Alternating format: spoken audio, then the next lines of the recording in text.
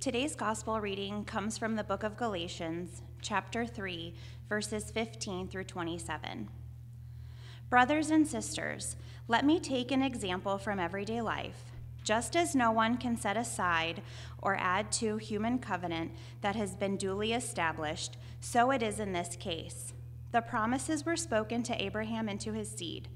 Scripture does not say, and to seeds, meaning many people, but and to your seed, meaning one person who is Christ.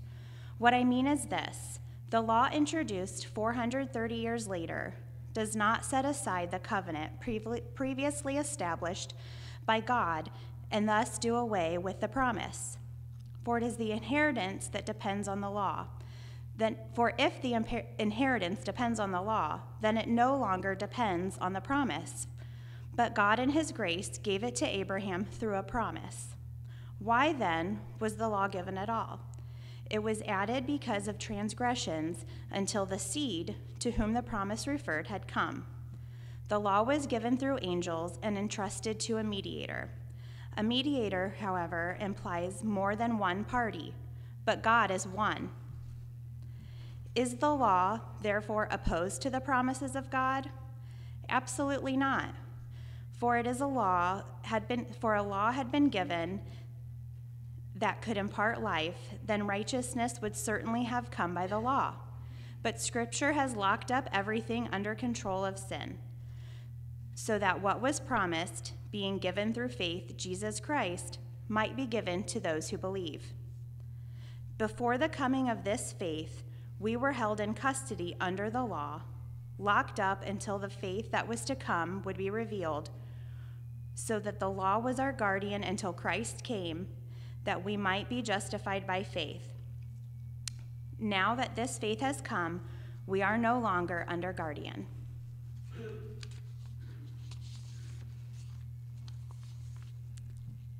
God grants us freedom to fail. This is great news, but I really wish I didn't need it. I, like many people, strive to do what is right. And I'm sure for those of you who know me well, know that I am a rule follower pretty much to a T. Breaking the rules sends me into an anxious mess. Let me just give you an example. When I was about 6 years old, one of my favorite toys was our talk and play. And what's probably considered an ancient artifact by today's standards, it was the coolest piece of technology we owned. The talk and play was an interactive cassette player that read books on tape. The interactive part came through 4 color-coded buttons: red, yellow, green, and blue. It provided us with hours of educational entertainment, reading along with some of our favorite characters from the 1980s. One particular favorite book of mine was titled Lovable Furry Old Grover and Please Don't Push the Red Button, where, as per usual, Grover finds himself in a bit of a predicament, and it was up to the reader, me, to help him restore order.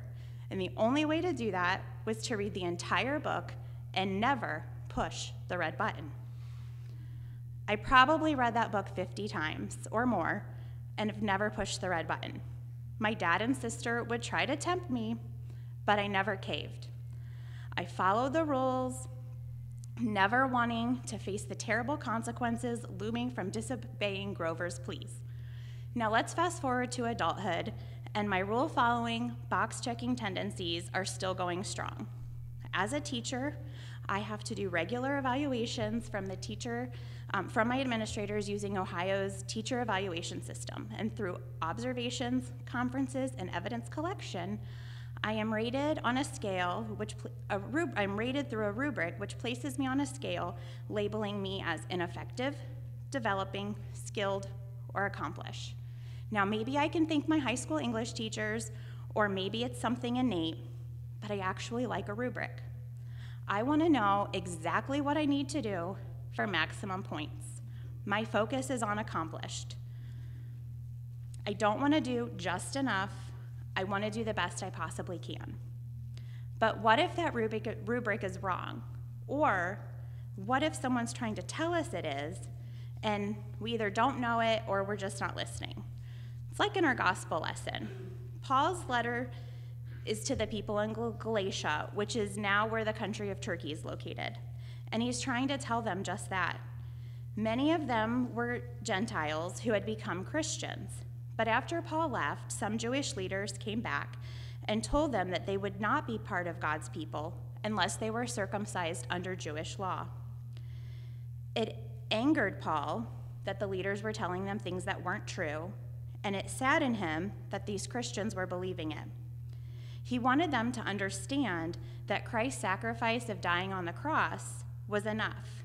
We didn't need to strictly adhere to any other litany of rules to receive eternal salvation.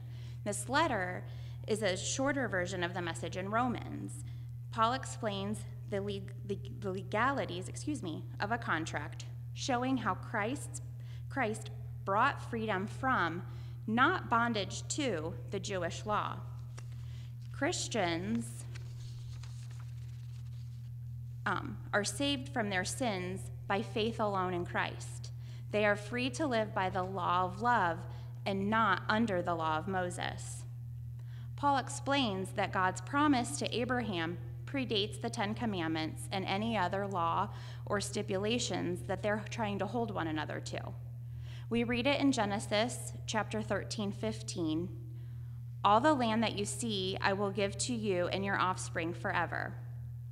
And then again in Genesis 24:7 it says, the Lord, the God of heaven, who brought me out of my father's household and my native land, and who spoke to me and promised me an oath, saying, to your offspring I will give this land. He will send his angel before you so that you can get a wife for my son from there. Now, when I think of Abraham, I think of the song Father Abraham. I'm sure many of you know it. I can still remember Linda Heidinger leading us and singing it during our opening in Sunday school growing up, and I always was wondering about his many sons.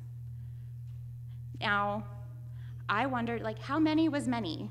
Was it more than the 10 that my great-grandparents had? Because certainly that was many. So is that how many they were talking to? But here, it's only one offspring, one descendant, Jesus. And this is roughly 42 generations after this covenant was given. And that depends on which gospel you read, but it's about that many.